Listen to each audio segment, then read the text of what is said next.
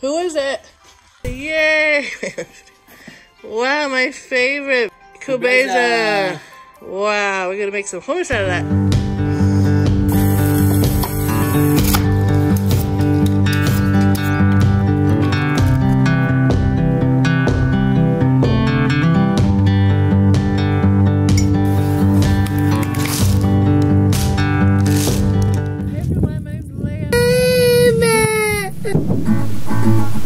Dandelion flowers and put it in boiling water and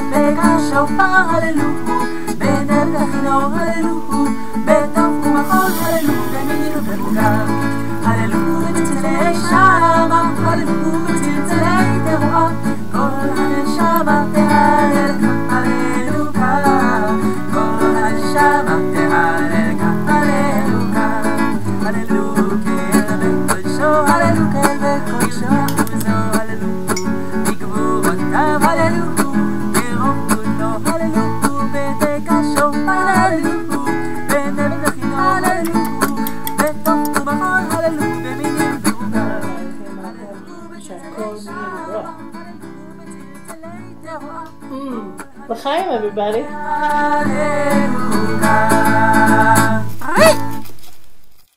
Hi, how you guys doing? Thanks for watching today. Let me know if you're vegan, if you were ever vegan. We usually eat vegan during the week, and then on Shabbat we eat meat.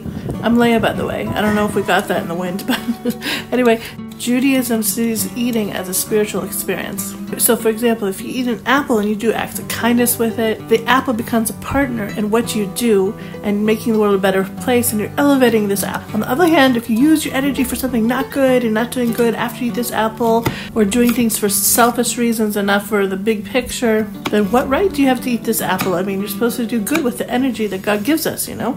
This is why in Judaism, we don't see eating animals as necessarily being cruel. If you eat anything, an apple or a hamburger, and you don't after that do good with the energy, then that's seen as not good. So we see the world as being a spiritual place, not just physical. But if you only see the world as a physical place, yes, you'll see eating animals as cruel, but that's not how Judaism sees it. We like to elevate everything: an apple, a cucumber, a hamburger. We elevate everything we eat to serve God and to do good for others and ourselves and our families.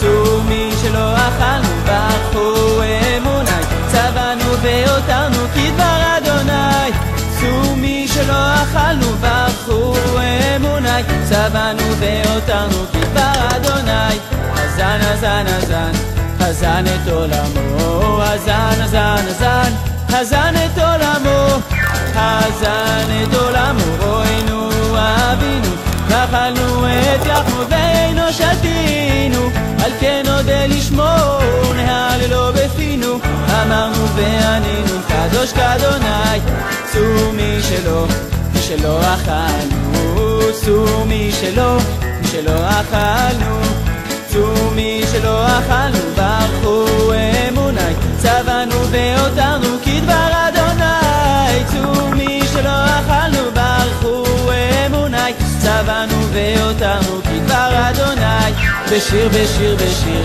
בשיר וכל תודה בשיר בשיר בשיר בשיר וכל תודה בשיר וכל תודה נברך לאלוקינו על ארץ חמדתו והשם אבותינו מתון וצדעים ביאה לנפשנו חסדו גבר עלינו באמת אדוני צומי שלא אכלנו צומי שלא אכלנו צומי שלא אכלנו ברכו אמוני צבנו ואותנו כדבר אדוני צומי שלא אכלנו ברכו אמוני צבנו ואותנו כדבר אדוני.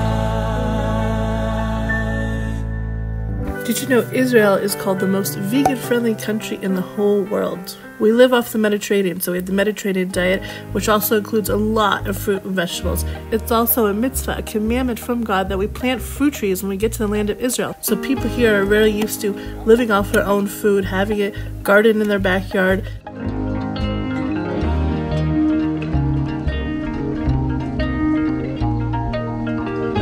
In the kibbutzim here have tons of agriculture, of vegetables and fruits and orchards going on, and they sell it to all of Israel, and 98% of all fruit and vegetables come from the land of Israel that we eat. So a lot of what people eat is plant-based anyway. And over 6% of Israelis say that they're vegan. Israel has more vegans per capita than any other nation. The Israeli army is the world's most vegan army. Approximately 1 out of 18 soldiers are vegan.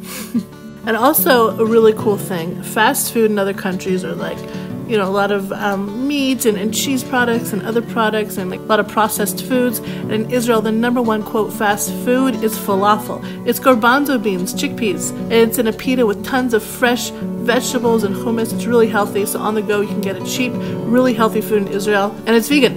So really, when I go to any restaurant in Israel, you can always find something that's totally plant-based and healthy and with fresh fruit and vegetables. So it's great. I love the earth. I love the doggy paw prints in the sand. I love the yellow flowers blooming in my hand.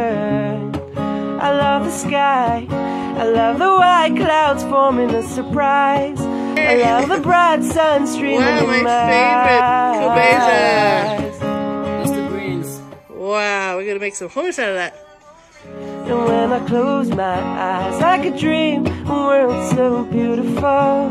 It seems that when I lose my mind, I can find something more beautiful than I could ever remember.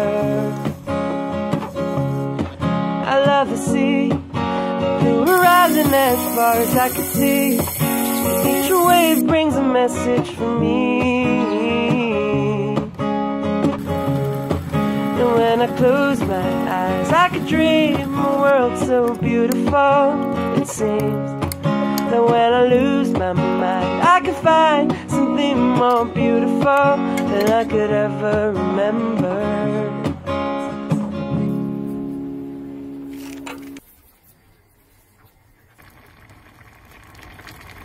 Okay, hello. This is going to be my husband Elan. He's going to talk to you about veganism, animals, the Jewish outlook on this. So it's interesting that this would be the topic. I was actually vegan for 11 years, 12 if you count the 1 year of vegetarianism before. And when I became religious at the age of 26, I was conflicted with this whole issue around veganism, because in Judaism there's a very strong push towards eating meat, with this whole context of raising sparks from the animals, something like that. You can read about it. But, you know, interesting enough, Rabbi Avram Yitzchak Cohen Kook, who I was very attracted to his writings, has a book called Vegetarianism and World Peace. And one of the things that he talks about, he says that that veganism is not for everybody, and there is actually a better way for most people right now, nowadays, to get closer to the mercy towards animals, which is actually to do with ritual slaughtering, because he says that the slaughterer has no choice but to be really close to the animal and to be very compassionate for it. And the Jewish ritual slaughtering actually is very moral, in that the animal loses consciousness in the way that it's done before it feels any pain, unlike some other methods that are used sometimes. So that's like really struck me as something that was like a way of being actually closer to animals than just not to eat them, but to be involved in the spiritual act of ending their lives on the one hand, but also raising that to a better, maybe somehow sweeter experience.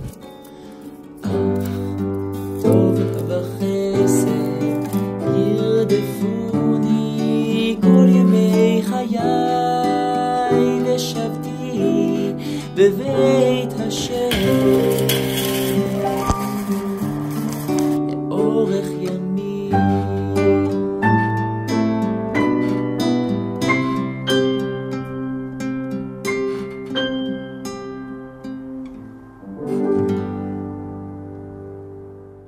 Now, Another interesting thing that Rabbi Cook talks about is that for most people nowadays, becoming vegetarian, they would have to work on their midot, on their character traits a lot before it would make sense. Because for somehow we've been programmed to take out our emotions, our anger, our bad sides on animals, and even though that is not ideal, it would be best that we would be bad to any creature.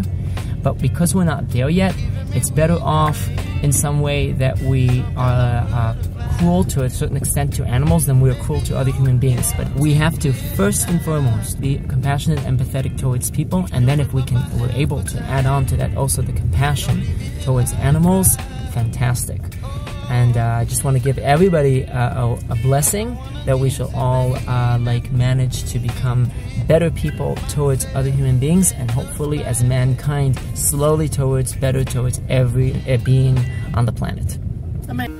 If you guys like to learn about Judaism, about life, and dig deeper into every day what we do, happy if you'd subscribe. I'd love to see you back here. And if you're new, let me know your name and where you're from. You're back here again, let me know how you're doing. May God bless us that everything we eat we can use for a higher purpose and to do good for ourselves, for other people, for God, and we can make this world a better place through the energy we get from food, from God, and everything good around the world. You guys are awesome. I hope to see you again soon, and you can watch these videos between now and the next upload. Thanks for taking the time to hang out with me, and hope to see you guys soon.